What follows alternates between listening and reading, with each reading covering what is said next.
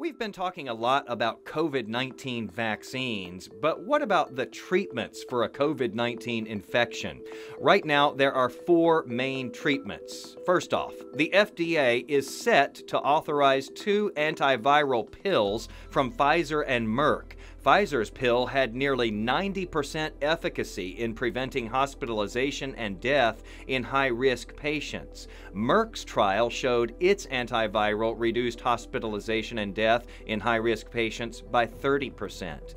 Both of those pills have to be taken twice a day for 5 days after symptoms start.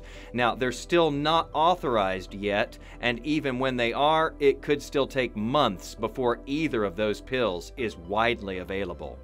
Monoclonal antibodies are used in high-risk COVID-19 patients as well. Your body already generates antibodies to fight infections. Because COVID-19 is a brand new virus, though, researchers make antibodies in a lab that are programmed to stifle COVID-19's ability to reproduce and spread, and then those are administered using an infusion in a therapeutics center. Now, in Texas, you must get a referral for monoclonal antibody treatment. That comes from your doctor, and then you go to one of more than 470 therapeutics centers statewide. The next treatment is a drug called remdesivir. That's an antiviral already approved by the FDA. It works by stopping the virus from spreading in your body.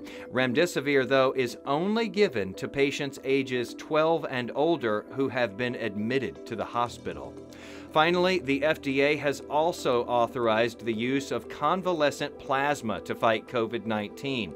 In this one, people who've recovered from COVID-19 infections donate their blood. That then gets processed to remove blood cells, leaving behind plasma that is rich in antibodies to help someone else fight the virus.